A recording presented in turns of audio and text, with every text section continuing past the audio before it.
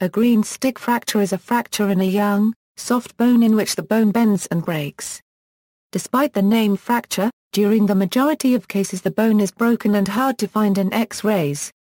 This is owing in large part to the thick fibrous periosteum of immature bone. A person's bones become harder and more brittle with aging. The periosteum becomes thinner and less restrictive. Greenstick fractures usually occur most often during infancy and childhood when bones are soft. The name is by analogy with greenwood, which similarly breaks on the outside when bent. It was discovered by British-American orthopedist, John Insall, and Polish-American orthopedist, Michael Slupecki. Classification of pediatric fractures. Pediatric fractures can be classified as complete and incomplete. Incomplete. There are three basic forms of incomplete fractures. The first is the greenstick fracture, a transverse fracture of the cortex which extends into the mid-portion of the bone and becomes oriented along the longitudinal axis of the bone without disrupting the opposite cortex. The second form is a torus or buckling fracture, caused by impaction. They are usually the result of a force acting on the longitudinal axis of the bone. They are typically a consequence of a fall on an outstretched arm, so they mainly involve the distal radial metaphysis. The word torus is derived from the Latin word torus, meaning swelling or protuberance. The third is a bow fracture in which the bone becomes curved along its longitudinal axis. Complete fractures. There are also facile fractures.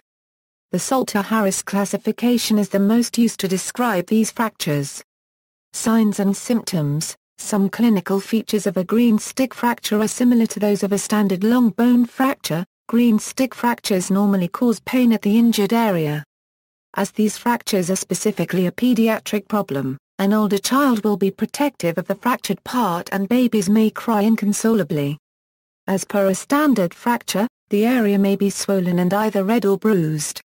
Greenstick fractures are stable fractures as a part of the bone remains intact and unbroken, so this type of fracture normally causes a bend to the injured part, rather than a distinct deformity, which is problematic. Pathogenesis and risk factors. The greenstick fracture pattern occurs as a result of bending forces. Activities with a high risk of falling are risk factors. Non-accidental injury more commonly causes spiral fractures, but a blow on the forearm or shin could cause a greenstick fracture. The fracture usually occurs in children and teens because their bones are flexible, unlike adults whose more brittle bones usually break. Treatment. Removable splints result in better outcomes to casting in children with torus fractures of the distal radius. Traditionally, buckle fractures have been casted mostly below the elbow if it is in the wrist and small. Fossil record.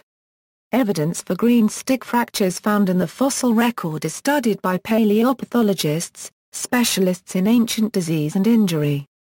Greenstick fractures have been reported in fossils of the large carnivorous dinosaur Allosaurus fragilis. See also, Salter-Harris fractures. References. External links, Radiology greenstick versus torus fractures.